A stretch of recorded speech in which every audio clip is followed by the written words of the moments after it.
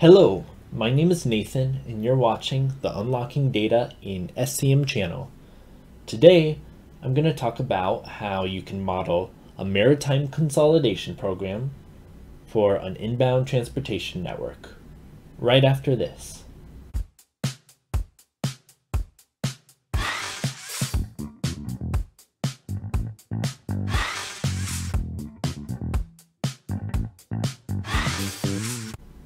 Most supply chain decisions are some strategic balance between cost and some measure of service.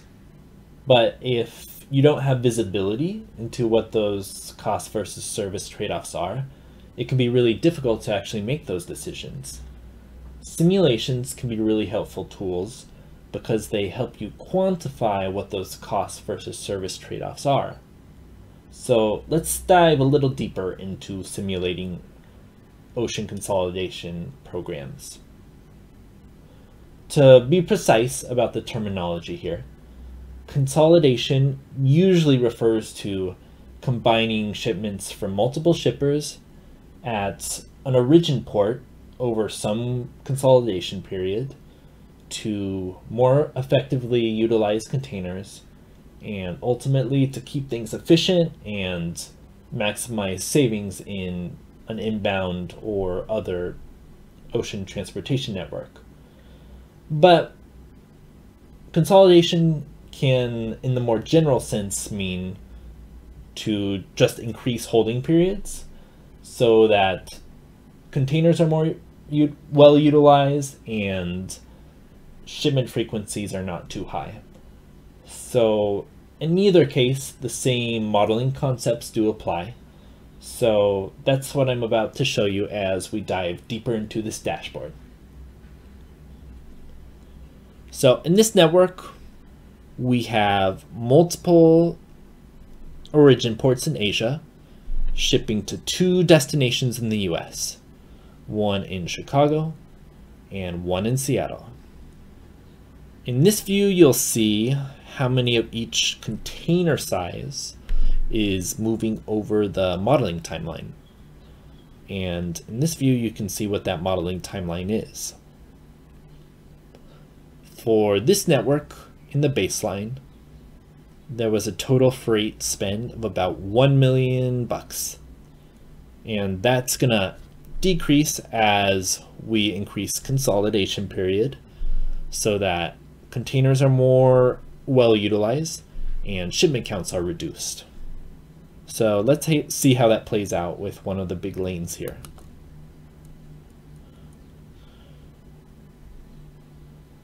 So if we look at this big lane here from Shanghai to Chicago,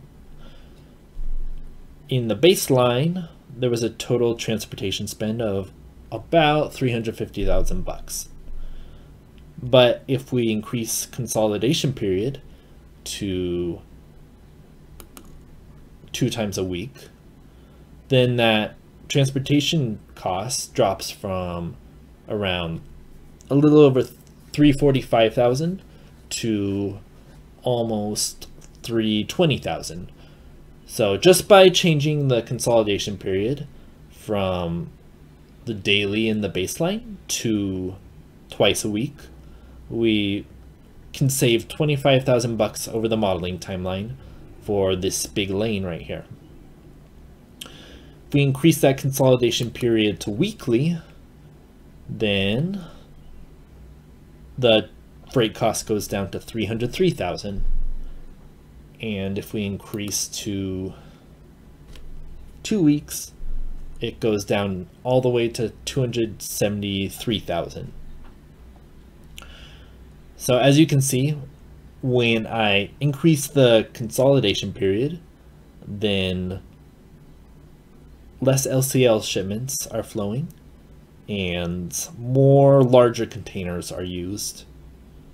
So in this 2 weeks case for this big lane, almost about 79% of the CBMs are flowing via 45-foot containers, which is the largest container in this modeling exercise. So let's see what happens for all of the lanes when we increase the consolidation period. So if we implement bi-weekly consolidation at all the lanes, then the total network cost drops from almost $1 million to around 906,000. So almost 10% in the network just by implementing it across the board 2 times a week consolidation policy. If that policy is increased to weekly, that transportation spend drops to 870,000. And if we implement 2 weeks across the board, it drops to 820,000. So that's more than 15% cost savings by implementing a 2-week consolidation period policy across the board on all of these lanes. A couple of qualifications for this.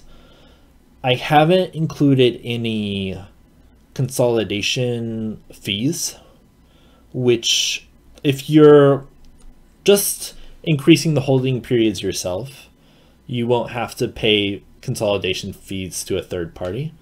But if the volumes in these lanes are coming from multiple shippers and you're having a third party do the consolidation for you, you might have to pay consolidation fees, which will increase the cost.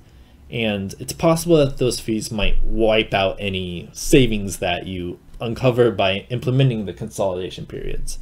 But using these modeling exercises can help you determine what is going to be the most optimal in your supply chain's case.